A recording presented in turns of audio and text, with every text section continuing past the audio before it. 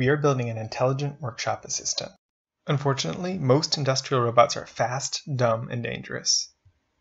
We would like to be able to take our UR5 down to a local manufacturer, deploy it, and use it to assist the people working there in a variety of different tasks.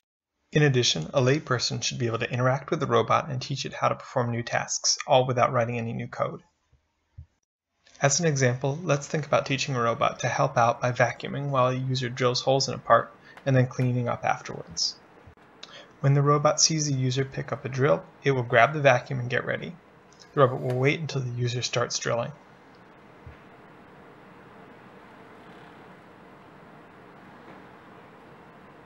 Then, when it sees that the drill is over the vise, it will move in with a vacuum and suck up any metal shavings to keep the workplace clean.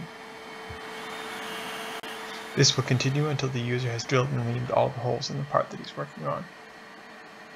To do this, the robot must be able to detect and respond to the user's actions in different situations.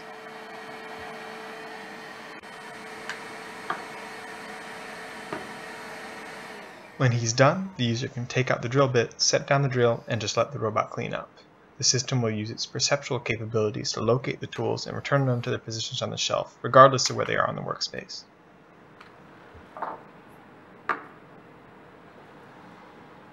Now, all of this sounds really nice, but how do we build such a system, and how do we provide it with the information that it needs in a reusable way?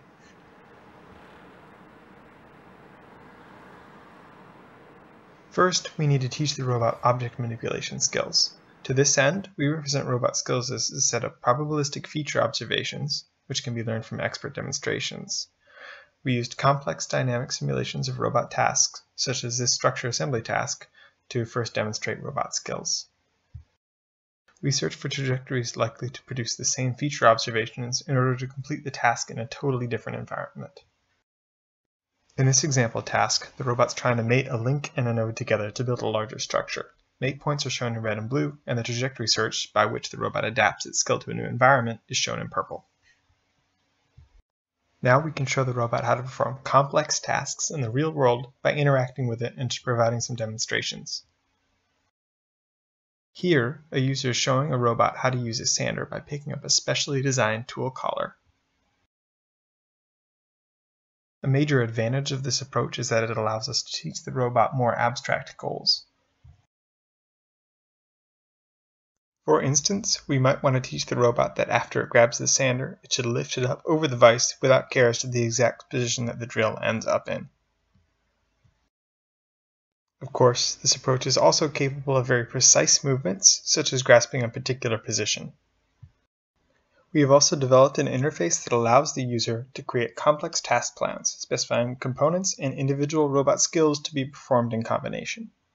This interface allows the user to specify both the actions that must be performed and the conditions on those actions. It provides the necessary connection between perception and skill learning, allowing us to specify which objects and which landmarks are necessary for the successful performance of each skill. Specifying conditions allows users to create events for complex collaborative task plans, such as when the user held the drill over the vise in the vacuuming example.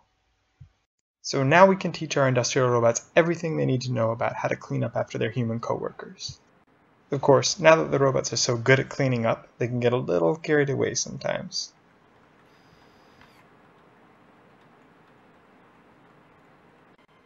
It makes it a little hard to get any work done around here.